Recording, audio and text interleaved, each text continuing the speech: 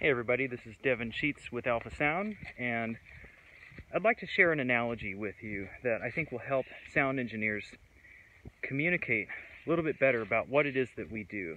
So, like a lot of times you'll be in a discussion with a client or a musician, and you'll have to talk about what value you're adding to the experience, or what the scope of your influence is, right? What exactly are you doing and what are you not doing? And this discussion can be a disaster because I've known a lot of engineers who just don't have the language or the conceptual framework to talk about what they do, even though they might be very good.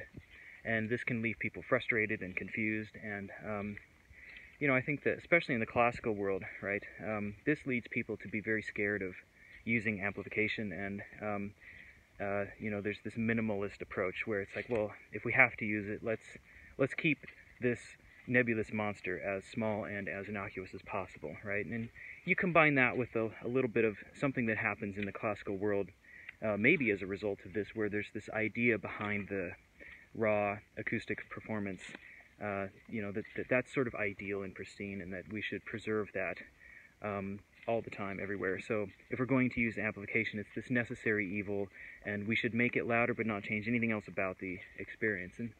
And so, I just try to go out there and do a good job with amplification, especially in classical settings, and let people hear how it can sound, and then let them work out on the back end how to justify their experience. A lot of times there's cognitive dissonance. People aren't used to hearing that because 99% of the time it's terrible, and so when it's good, it doesn't jive with a lot of the sort of correct thinking that they have about the issue.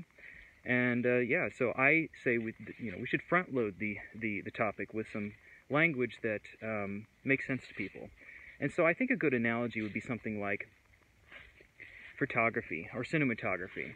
Okay, so I like experiencing things in person. I like going to places and actually seeing stuff. I've traveled. I've been to about 40 countries, and some countries I've traveled very extensively in. I like going to places and experiencing things, and it's great. It's changed my life, and everybody should try to do that. But the thing is, I also see the work of great photographers and cinematographers that have presented these same things that I've experienced in a different way, of course. And they're using a medium. They're using lenses, editing, color correction. They'll frame it, put it in an art gallery, say, or something like this. And when I see that, when I experience that, that is a powerful and unique experience that stands on its own. It's not even trying to recreate the original experience. That's not the point. If you wanted to do that, I suppose you could try to use like virtual reality, and you could try to immerse someone in a different time and place, but just go see the original thing. It's going to be better anyway.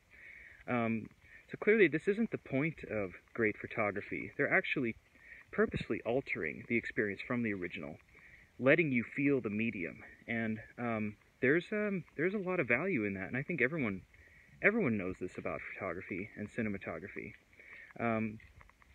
It's not a replacement of the original. It's not a betrayal of the original. I mean, if you take a picture of an animal with a telephoto lens and you use great color correction and editing, or you take a picture of a waterfall and you use a long exposure so the water is very glossy looking. These are things that you can do in the realm of photography that you just can't experience otherwise. And they're wonderful and they're great, and they don't betray the original. If you want to go see a real animal or a waterfall out there, go and see it, and that's perfectly fine.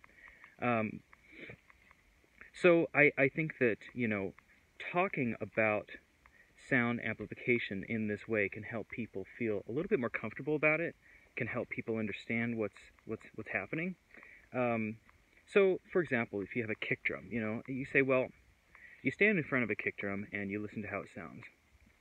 Well, that's not really the sound we want, is it? I mean, you want to put a microphone in there and you want to put it through a bunch of subwoofers.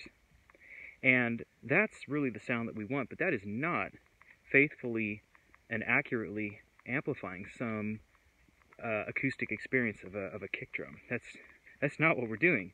Like, the whole point is we're altering it. You're feeling the medium. You're feeling the speakers and the amplification process.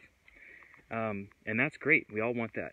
Now, it's tricky because when it comes to classical music, you kind of have to ask, what is the goal here? Like, is the goal to try to faithfully recreate the experience of an acoustic ensemble or performance? If so, have at it. That's great. You can do that. But I think that in the classical world, again, going back to the fact that most of the time amplification is done so poorly, that there's this sort of defense mechanism in the thinking of a lot of classical musicians, and I include myself in the classical world. I've studied classical piano my whole life, and I come from a classical background. I played in orchestras and with choirs, and so I know that there is this thinking that is a minimalist approach, and I think that is just due to the fact that it really is rare that it's done well, and no one has heard it sound great, or very rarely so.